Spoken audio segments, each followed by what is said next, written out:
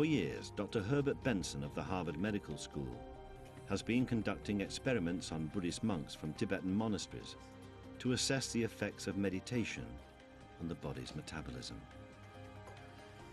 His research has provided a remarkable insight into the ways the mind can alter the functioning of the body.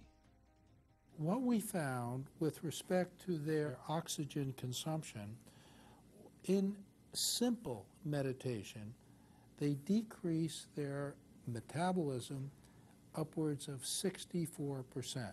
And this was the largest decrease in oxygen consumption that was ever recorded in experiments by a simple restful procedure. Carefully monitoring a form of Dzogchen meditation known as Tum Mo, the yoga of inner heat, Benson came up with even more intriguing results. What we found initially in Tumo was that monks were able to increase their skin temperature in environments of 50 to 60 degrees Fahrenheit. But that was just the beginning. Well, what we found in these monks in very cold environments of 40 degrees Fahrenheit, wrapping themselves in wet sheets, these monks astoundingly could increase their temperature enough to get the sheets steaming and dry the sheets.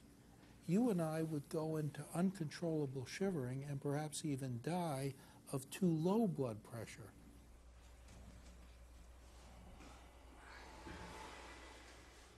They were quite comfortable there simply by performing their Tumo meditational heat yoga.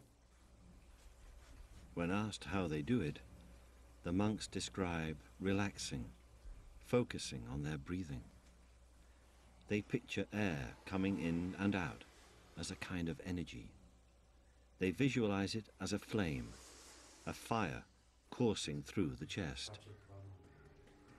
Dr. Benson has shown that anyone who performs the initial steps of meditation can have a significant effect on their body. Meditation can help the treatment of stress-related health problems, such as anxiety, depression, high blood pressure, and cardiac irregularities. But can Dr. Benson's evidence about the physical power of Buddhist meditation help us understand what happened to the mummy of Spiti Valley? Learning about Dr. Benson's work has given me a glimpse of the tremendous power